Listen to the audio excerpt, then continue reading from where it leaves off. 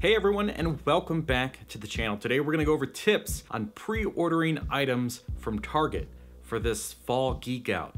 Now this is based on my experience with getting a PS5, which was a nightmare, and hopefully if you've been searching for one, you don't have to go through that. Now the PS5 scenario was different, of course, because that was based on in-store stock and you could switch stores. Now this is labeled for the fall geek out as a pre-order, despite the fact that they do have items already in stores and some people have been buying them early because the street date is September 2nd, which is when you can pre-order, or September 9th. However, despite the fact that some people have been able to walk into the store and buy those things early, what does it look like for the rest of us that don't want to drive around to 10 different Targets like I did on Saturday? Oops.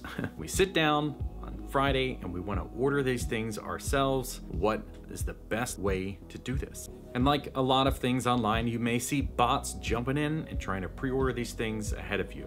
So these tips will be potentially crucial to having a successful fall geek out with Target.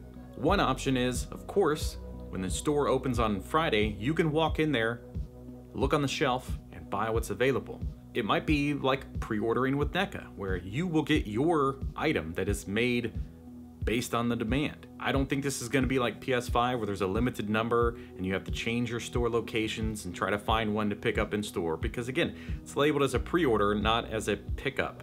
But these tips may be exactly what you need in order to have a happy Friday. Number one, create your Target website account ahead of time. Do that now while you're watching this video. Don't wait. Create your account and add any payment options. Credit cards, red card, but ideally PayPal is what you're gonna wanna check out with. Which leads me to step two, PayPal. Create your PayPal now. Create whatever you need as far as your account, your card information, bank account, connect all that stuff. Be ready to go before 9 a.m. or 8 a.m. on Friday. And the great thing about that is checking out with PayPal or even Apple Pay through Target's website is that you're gonna be switched to a different server, so you're gonna have less congestion, which means your order is more likely to go through. The next step is to use not only the Target app on your phone, but also have the website up. Be ready on a desktop if you have one, or a laptop.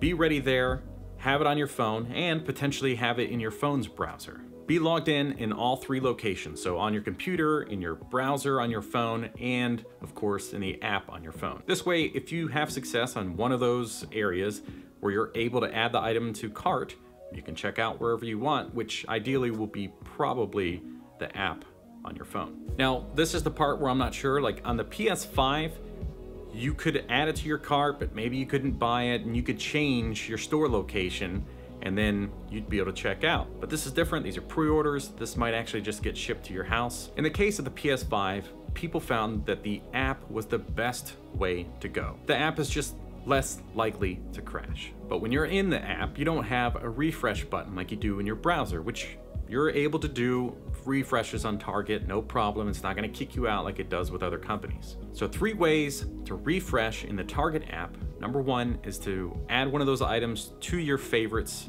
list. With the links that we see right now for these items, they're all just kind of placeholders or going to a not available page.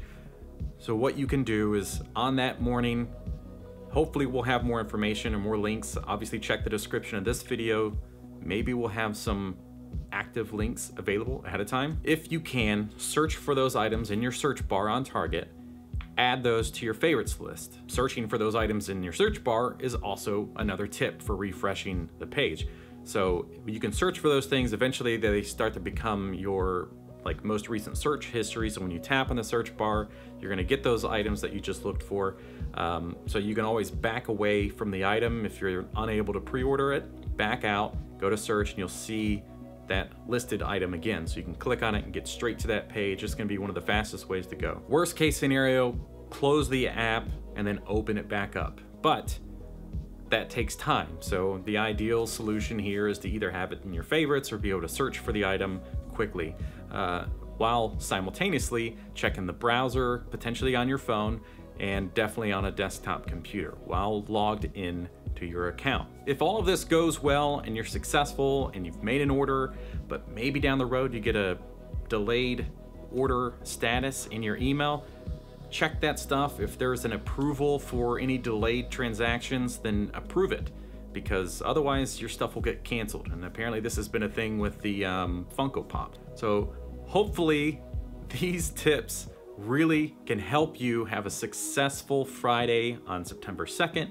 and the 9th to get a hold of your NECA items, which as of right now seems to be all TMNT items and a lot of the animated stuff. I'm not sure that the Monster series is part of this or if they're just showing up in stores, but we have some items. Again, you can look in the description and see what we know is going to be there, and maybe we'll have some bonus items the day of. If you found this information helpful, please share it. Let your friends know how they can potentially have a very successful Fall Geek Out. I always want to say Fall Fest. It's not a Fall Fest. And if you like this channel and this content, you know, sharing is great, but of course, the default like and subscribe is always appreciated. And are there any particular figures that you would like to see reviewed on this channel? I haven't done any yet, haven't created them yet, but I have some figures like these. So I'm looking to do some reviews on this channel. I mean, the name of it's NECA Unboxed. I'm still working with how I want to do the reviews because I want to amp them up a little bit more, and I got to do something. I got to stand out, right? But I'm loving doing this already. I'm in the community behind all of these figures on Reddit, and hopefully we'll see you all out there in stores or online collecting everything you've wanted to get. And you're not a scalper. Don't be a scalper. If you're a scalper, disregard all of these tips. But thank you very much for sticking around and watching this episode video, but thank you, and we'll see you next time.